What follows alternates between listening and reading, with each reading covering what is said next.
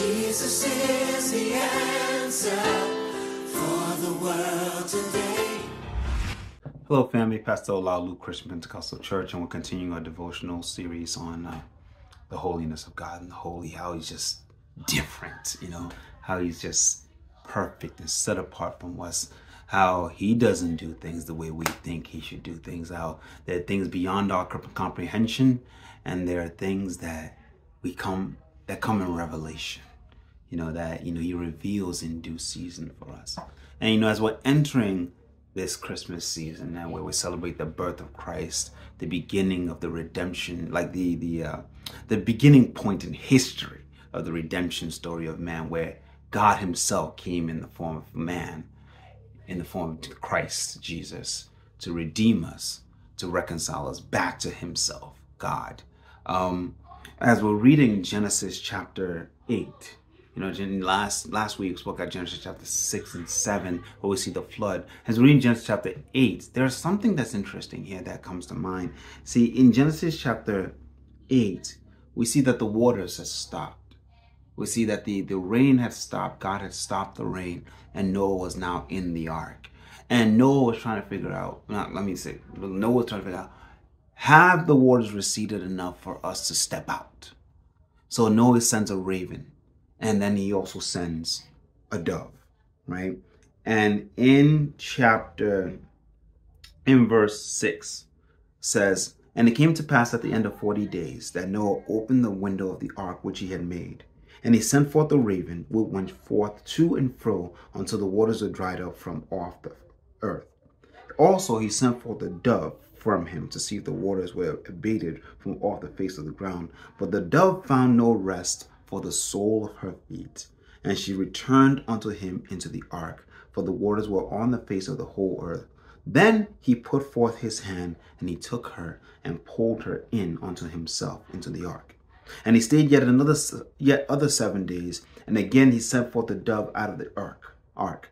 And the dove came in to him in the evening, and lo, in her mouth was an olive leaf plucked off.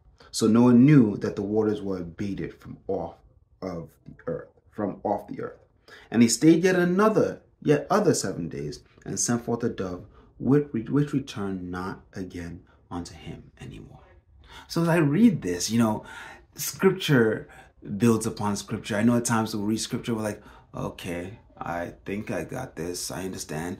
And then sometimes it could be years later, sometimes days, sometimes months, sometimes hours, where you read another portion of Scripture and you're like, wait, this is with this over here, right? Or I see this over here.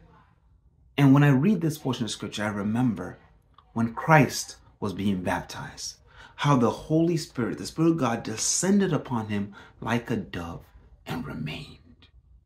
Here I see this juxtaposition of where Noah, God had basically poured out his wrath upon mankind and judged mankind and left a remnant, right? And we see God, is it over yet? Or is it safe for us to come out now? Noah sends out a dove. And the dove comes back, basically let him know, no, it's not good yet.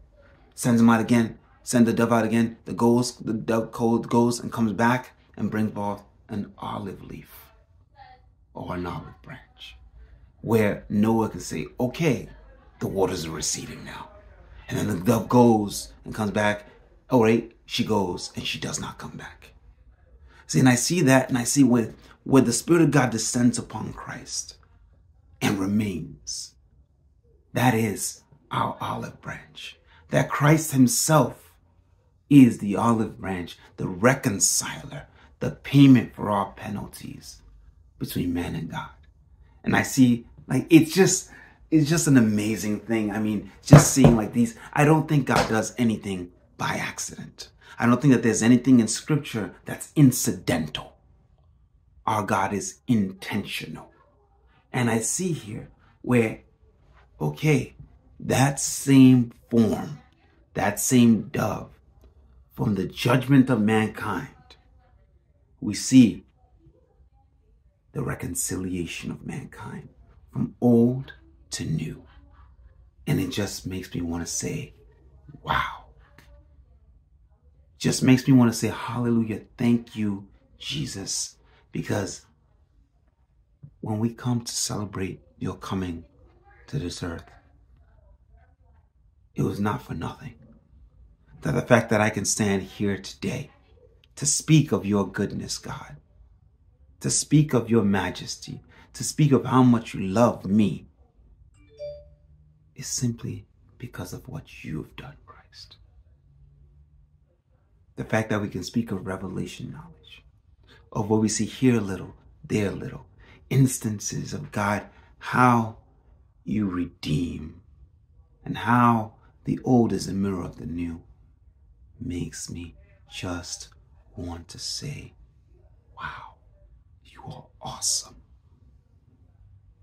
So today I pray that as we march towards Christmas, as we march towards remembering our Savior, remembering God's love and what he has done in reconciling man back to himself, that I pray that we just say, wow, thank you.